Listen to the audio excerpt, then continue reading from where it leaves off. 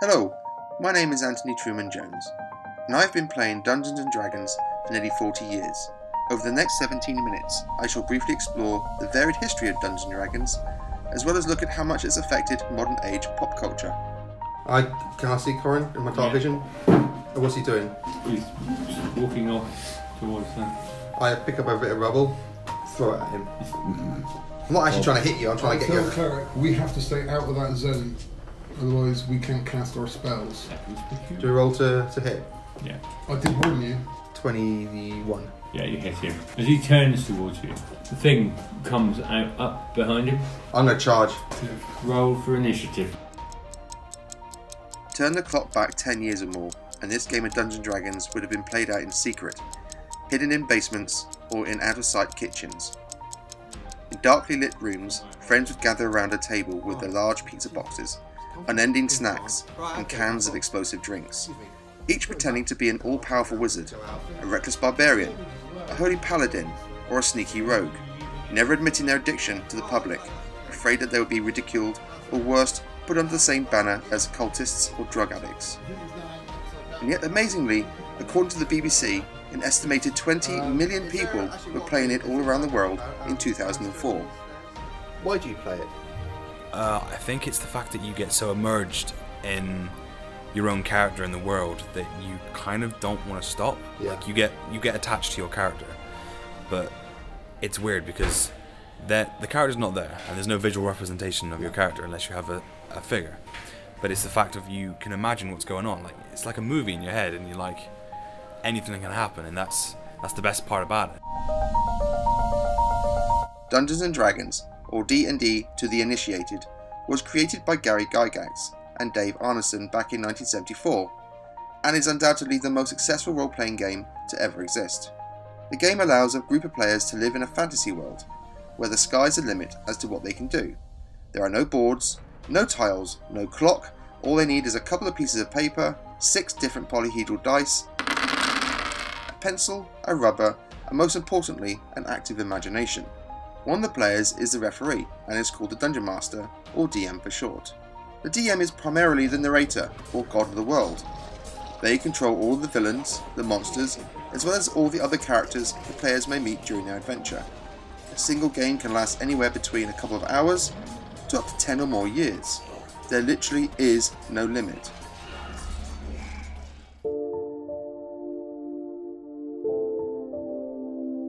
Unfortunately, it didn't take long for the game to become linked to devil worshipping and other occult stigmas from those who did not understand. Good evening. Tonight we begin with a story about make-believe adventure and real-life violence, and what some critics fear is a connection between the two in a game called Dungeons & Dragons. But increasingly, parents and psychiatrists are warning that the game is taking some children too far into the realm of dark and violent fantasy. They wonder whether for some children, Dungeons & Dragons becomes more than just a game. In 1979, a teenager called James Dallas Egbert III went missing from Michigan State University. Understandably, the distraught parents hired a private detective called William Deere to search for their lost son. Mr. Deere found in James's bedroom copies of the Dungeons & Dragons rulebooks, and although he had a rudimentary understanding of role-playing games, he put the blame of James's disappearance down to playing Dungeons & Dragons. It turned out that James was actually suffering from a number of illnesses, including depression and drug addiction, and had disappeared during one of his self-harm episodes. He had used the utility tunnels beneath the university to hide in, which Mr. Deere had alluded to his D&D interests. Alas, James later died in 1980 due to a self-inflicted gunshot wound. This incident led to a number of articles and books to be written, one going so far as to be made into a movie called Mazes and Monsters, starring a young Tom Hanks as the main character. Robbie! Pardue! What are you doing? Going to join the Great Hall. You can't. It's a trap. I have spells. I'm going to fly. You don't have enough points. I am the maze controller. Maze control? Yes. And I have absolute authority in this game. Game? Game. TJ, what am I doing here? Why can't I remember? Unfortunately, James's death was not alone. There are those who are fearful that the game in the hands of vulnerable kids could do harm. and there is evidence that seems to support that view. Timothy Grice, 21, a shotgun suicide. The detective report noted D&D became a reality. Daniel and Stephen Irwin, 16 and 12, a murder and a suicide. The police said they were obsessed with the game. James Allen Kirby, 14 years old, charged with killing his junior high school principal and wounding 3 other people. Police are blaming D&D. Jeffrey Jaklovich, 14. Stephen Loyacano, 16. Michael Dempsey, 17. And the list goes on.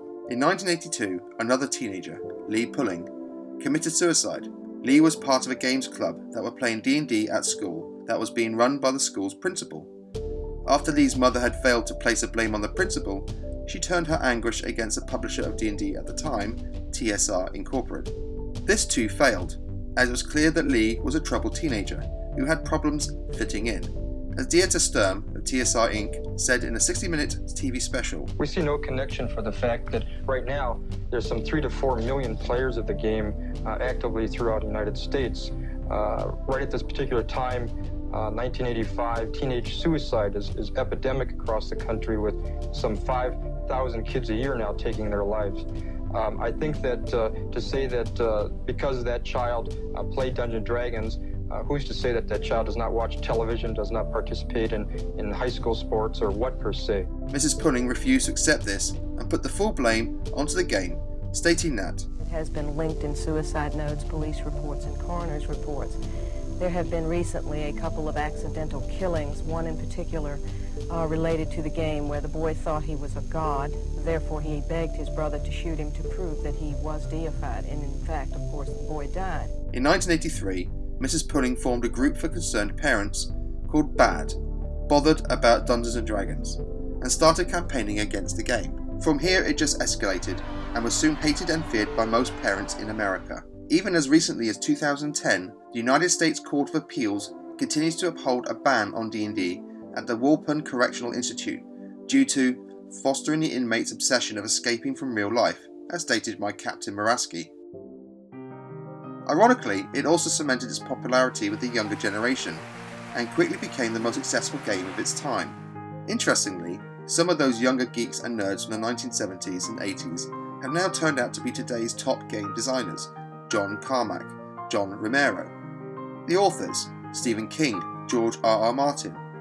Film directors: J.J. Abrams, Jon Favreau, Steven Spielberg. Actors: Vin Diesel, Dame Judi Dench, Robin Williams. And talk show hosts like Stephen Colbert, to name just a few. As Chris Perkins, one of the principal story designers for Dungeons & Dragons, stated in this interview with Forbes, "The people who grew up playing earlier editions of the game are now in very influential positions and are sort of the leaders of cultural movements now in the world. They're running companies that are driving game experiences that are getting out there to millions upon millions of fans. There are people who work at Blizzard, there are people who work at Cryptic, there are people who work at BioWare and in Hollywood." It is now considered by many that without the success of Dungeons & Dragons, many of the games and films we have today wouldn't exist. One example is how modern computer games are structured. The most basic character, regardless of his environment, will always work towards leveling up, looking after its health, apply skills and ability stats to succeed in its goal. These are but a few of the building block elements used in computer games that can be directly placed at the feet of Dungeons & Dragons. How long have you played Dungeons & Dragons? Over 30 years. And who introduced you to Dungeons & Dragons? We bought the Red Box. So no one taught you? Just it was a group of us, and we started playing that. With the arrival of the internet, the image of Dungeons & Dragons started to change. Have you ever heard of Dungeons & Dragons? Yeah. And what do you think it is? A game. What kind of game? Board game. Would you ever be interested in playing it? Yeah. In 2008, Christopher Perkins and James Wyatt, two of the lead designers in Dungeons & Dragons, decided as a promotional gig to gather a group of internet stars whom they knew had an interest in D&D. These players were invited to play a game that was to be recorded via a podcast to primarily show new players how to play Dungeons & Dragons using the new 4th edition rules. These stars were Jerry Holkins, Mike Krahulik, and Scott Kurtz. Jerry and Mike wrote and produced a webcomic called Penny Arcade, while Scott was the writer and artist of a webcomic called PvP. Both were extremely popular online and had large followers. I saw your name. Did you choose a name? Yeah. What is your name? I'm Jim Dark Magic. Yo, come, Jim. I'm from the New Hampshire Dark Magic. It's a long line. Eastern. It's a very renowned family of magicians. Yeah, listen, Seriously, you've never heard of the Dark Magic family? No. But we're kind of a big deal. in the Dark Magics. Yeah. Well, listen, I'm gonna need to make a name that is twice as ridiculous just to make up for Jim. The success of this rudimentary podcast soon garnered the attention of a known actor called Will Wheaton of Stand By Me, Big Bang Theory, and Star Trek The Next Generation fame. He quickly joined the team, who are now calling themselves Acquisitions Incorporated. The sudden growing interest of the podcast soon had the organisers take it to the next level by putting the players in front of a live audience in a small conference hall at PAX Prime in 2010, an annual convention for gamers. Although the rules weren't popular, the live session was an instant hit, tapping into the comedic instincts of the players. I'm gonna hit Citrine with a Sunstrike. Good idea. I know you heard of us. Just nail it. Alright. Yeah. No, not a 1. That's good. Not a 1 this time. Indeed, it's a 21. Against reflex. That hits her hard. All right. So Sunstrike, as you know because you invented this game, she takes 12 points at the outset. So that's max dice. I'm okay with that. But I also slide the target 1 square off of her fucking disc. Into the acid. Realising that the current rules weren't working, Wizards of the Coast used the success of the live shows to try out new rules. In 2014, Wizards of the Coast released the 5th edition, and it has since become the most successful release to date. Interest of the characters of Acquisitions Incorporated, AI for short, and their ridiculous adventures overtook at a crazy rate and became the main attraction at the PAX conventions, which ironically were designed for console gaming. Okay, so I remember when... Somebody might want to keep watch outside. That's a good idea, Jim. So, sure, I'll go outside the curtain and keep an eye out. So I can still hear what's going on. Yeah, absolutely. As soon as you part the curtain, you see a hulking figure standing on the other side. I quickly close the curtain. In 2017, Acquisitions Incorporated went live via a number of sold-out cinemas around America where they broadcasted their latest game. The popularity of AI quickly spawned a flood of other D&D gamers to show off their homemade games via the YouTube and Twitch channels, allowing players from around the world to watch and follow these games. Hello everyone, and welcome to tonight's episode of Critical Role here, where a bunch of us nerdy-ass voice actors play Dungeons & Dragons. Damn it! It was perfect! No, I got it right this time. A group of famous voice actors started up a new game called Critical Role in Los Angeles. An all-girl team called Misclick started their show online in America. In Britain, a group of friends started up their own game calling themselves High Rollers. Around the world, other groups suddenly appeared. The Adventure Zone, Harmon Quest, Force Grey Giant Hunters, Nerd Poker, Drunks and Dragons, Friends at the Table, D20 Babes, and Dice Camera Action. These are just few of the channels that have garnered dedicated followers and are making waves in the community. Your old-fashioned nerd or geek was now becoming as famous as some sportsmen or actors, as attested by the Netflix runaway hit Stranger Things. Another area that surprised me was that D&D was rife in the military. When interviewed for the Dungeon Plus magazine, Matt James, a decorated soldier during the Iraq War and current designer for Dungeons & Dragons, stated that one might think that there would be a focus of combats or aggressive adventures during a D&D game. But honestly, I had just as much interest in political intrigue and exploration. Role-playing, I feel, transcends a lot of cultural boundaries, and that's one of the reasons I love participating as much as possible. During the downtime, when tensions were high, a lot of the soldiers would gather in groups to play D&D as a way to relieve their anxieties. Matt went on to say, like most of my experiences in the military, I found that cultural, racial, and situational circumstances melted away as everyone enjoyed each other's contributions to the shared story experience. One final and possibly the most important development of D&D and its resurgence is the positive benefits on how it is helping those in need.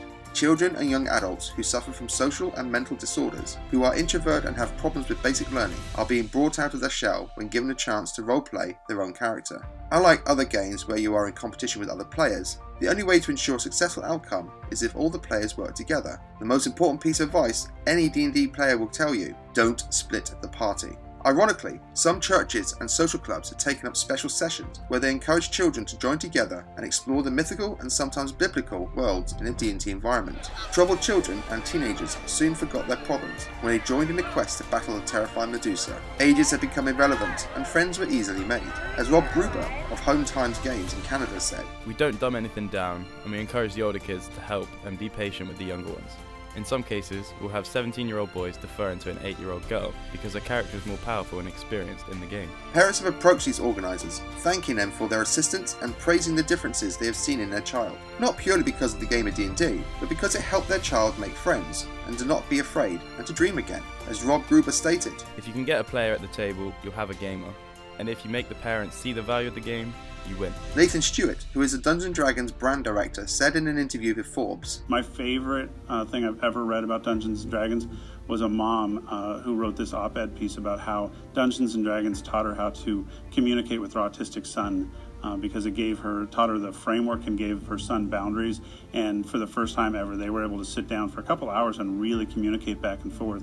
And Dungeons & Dragons enabled that, and I think when you have something that is so special and touches people on such an emotional level, it's always going to be popular, and I think right now people are just craving more and more of that connection with other people. For the days of fear and suspicion, Dungeons & Dragons has ridden through its own trials and tribulations, finally emerging as a victorious golden creature in myth. No longer is it considered a pathway towards evil and devil worshipping. It is now a way to connect to our troubled children, to help those who are in distress, and most importantly of all, to have fun, to be sociable, and to make friends. Now let loose your imagination, and let's have an adventure. As you creep past the huge sleeping red dragon, you suddenly stop as you detect a slight movement from the side. The dragon's eye cracks open, and you find yourself staring into its ageless depths.